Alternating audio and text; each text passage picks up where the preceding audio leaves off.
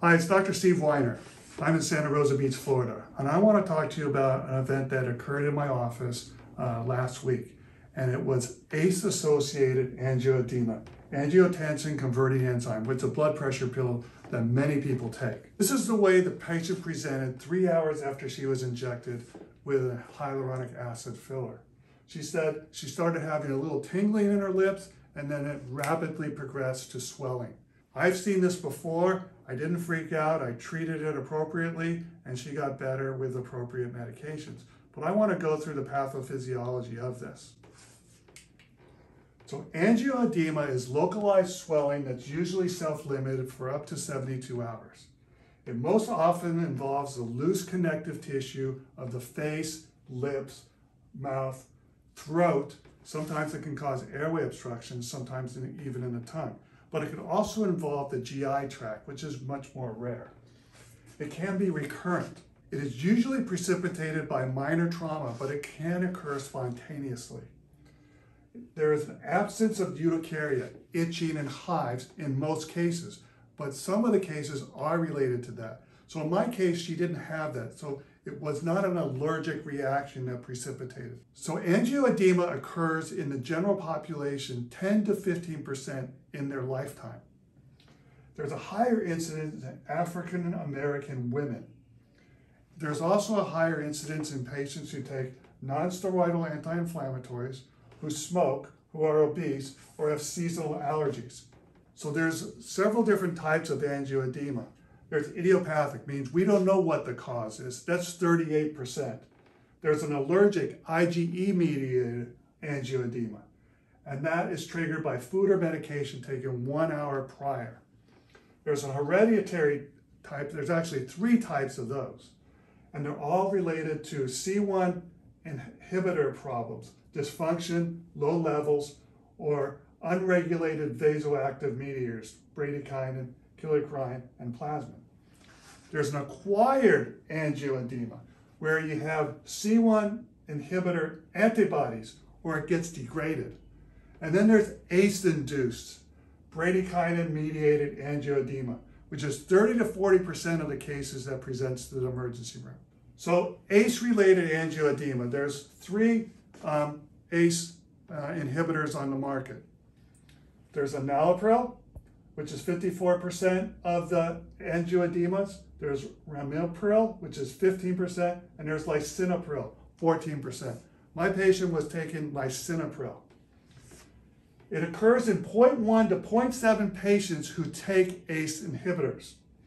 It's 5 times greater in the African descent patients. Keep that in mind. There is an ACE-related cough that occurs in some patients, and angioedema is more common in those patients. So what does ACE do? It causes an elevated level of bradykinin substance P. Those are vasoactive peptides, which cause dilation of the blood vessels and leakage of the blood vessels, leading to edema. More likely in patients who have low level an enzyme that degrades bradykinin, and those are your African descent patients. And it's not dose related. A little more about ACE-related angioedema. So it can occur early, and in the cases that present, 2/3 of them have been taking the medication for 3 months or less. But it can also occur years after taking it. It can also occur after stopping the medication, and I've seen that case in my residency. Episodes can gradually become worse over time. Typically, the swelling develops over minutes to hours. There are also other drugs, not ACE-related, like Effexor and tamoxifen. Both of those have caused angioedema on my patients in my office. This patient was also taking Effexor. So in general, lab tests aren't usually needed to get the diagnosis, but if this patient has a recurrent problem and you don't know why, then you get these lab tests. You get C1 inhibitor levels, you get complement levels, C4 and C1q. You get tryptase level because they're elevated in allergic angioedema. But my experience has shown that these studies are kind of hard to get, they're expensive, and they don't improve the ability to diagnose the patient. So treatment. So obviously this patient didn't have an airway issue, but occasionally there is an airway issue when it affects the larynx, or tongue. That's when we were involved in our residency because we were the airway experts.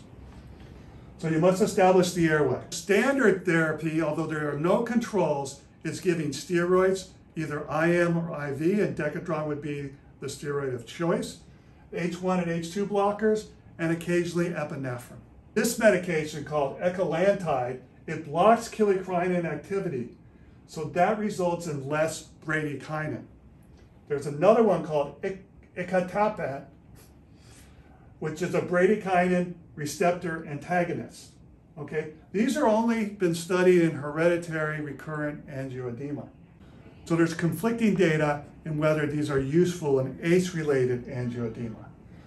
So fresh frozen plasma has been shown to be effective because it improves the complement cascade. C1 inhibitor concentrate has been used. Tranexamic acid has been used. And there's a new one that was recently approved called Berotralstat, recently approved, and it's for hereditary angioedema. And it's an oral form where all the others aren't. And it binds to the kallikrein to prevent its proteolytic activity, resulting in less bradykinin. Bradykinin is the culprit here. So here is my patient. So when she presented back into the office 3 hours after injection, she was like this. Then she was given therapy, and I'll go through that in a second. And she sent us a photo 10 hours later, and there wasn't much improvement. The following morning, she was improved. Not completely, but improved. And then 72 hours later, she was back to her baseline. So what did we do for treatment? I gave her an IM dose of Decadron, 6 milligrams.